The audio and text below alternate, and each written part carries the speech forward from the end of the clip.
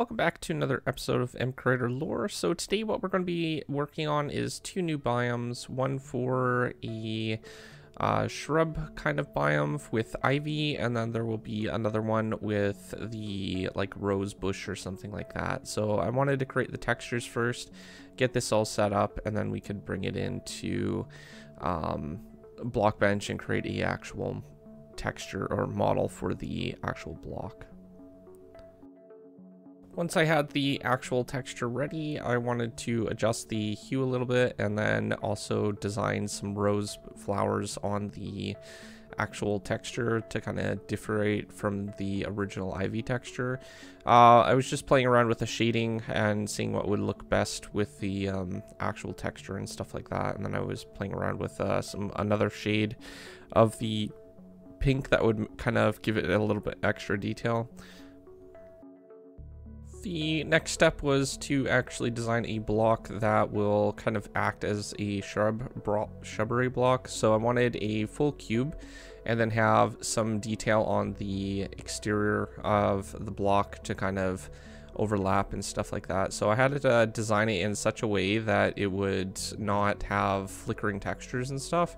So what I ended up doing was basically going ahead and well, I was experimenting with different designs and stuff here, so I didn't know exactly what I wanted to do. I thought maybe just like a pane like this, but I had to redesign my texture for the leaves. So I needed to expand the leaf part by 2 pixels so it would stand outside of the block. Right now, the image that I was using before was 16 by 16, but I needed a little bit larger to actually have proper sizing, so that's what I did. And finally what I could do was expand this by 2 pixels all the way around and basically go ahead and see what it would look like. Now this was just the beginning. I needed to also make sure that the leaves were on all sides, so it actually looked, you know, like edge decor, like cactuses. One of the important things was to offset the panes inwards so it could fix a flickering issue.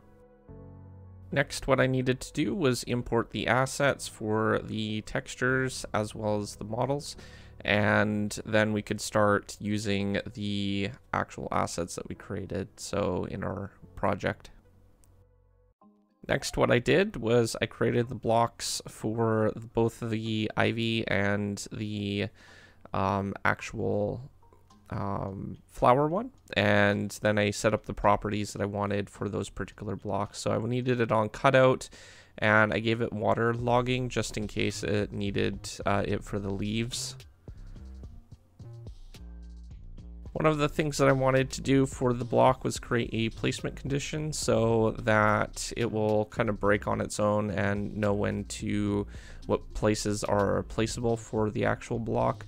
I basically played around with some things. I wanted to actually make a tag for both of the 2 types of blocks, one being the actual roses and one being the ivy, and then I wanted to make sure that the block could expand off of the current block. Now we'll be going into the later mechanics in next episode, so we'll be making the ivy and stuff and the rose bushes kind of expand over time on a random tick update, so it will match the world, but this will help. So I needed to duplicate the block and then the things connected to the block, so the placement condition, so we could basically set up the rose bush part.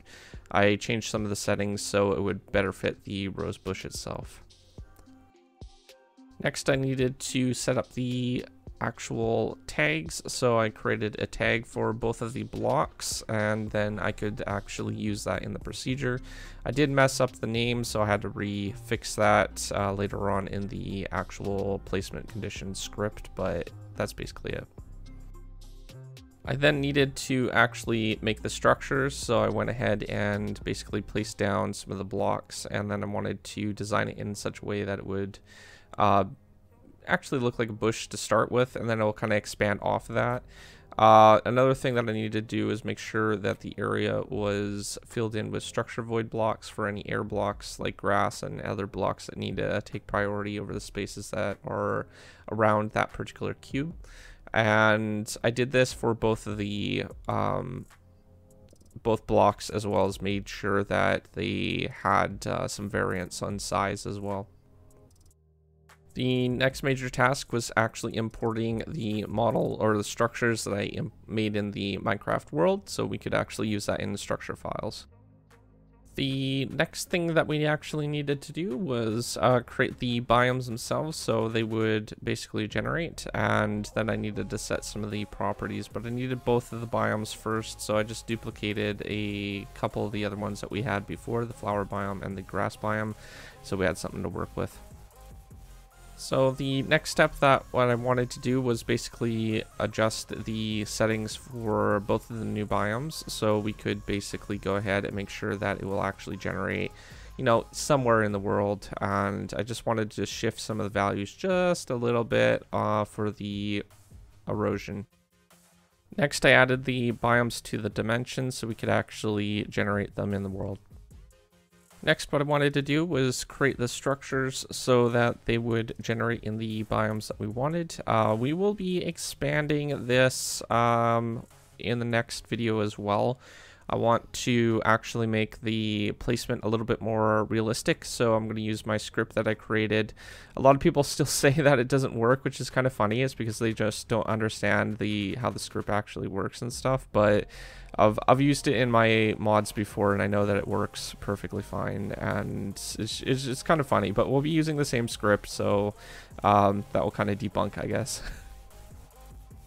So while testing in-game, I noticed that the new biomes actually didn't have any grass spawning in them, so I had to fix that with the feature element where the grass is determined to generate. So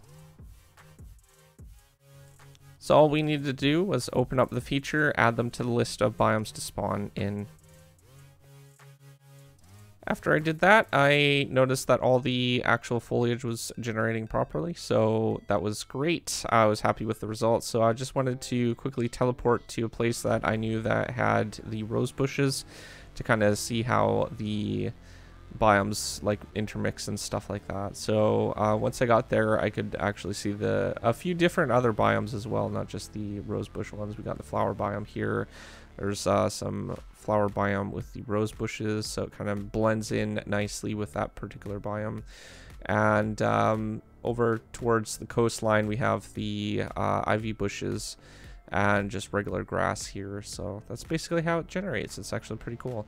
That's the blocks, so there's no flickering textures with that. There is a little bit of shading issue. That's just because it's outside of the actual cube location, so there's not much we can do to fix that, but it adds a little bit of extra detail to the blocks themselves to kind of give it a little more uniqueness rather than just a solid block. So generally you don't want to go outside, but outside of that, if you're new to my channel, don't forget to subscribe. Thanks for watching, and peace out.